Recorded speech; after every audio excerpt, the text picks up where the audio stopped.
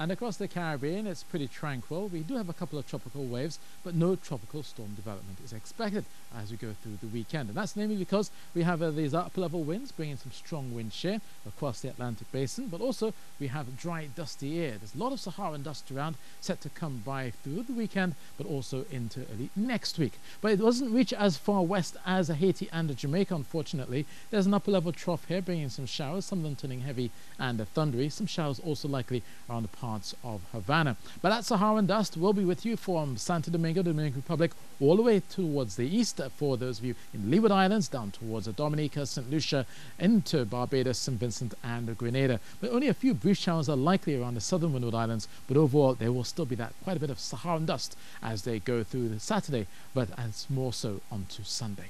So that's your Caribbean forecast, and that's it from me.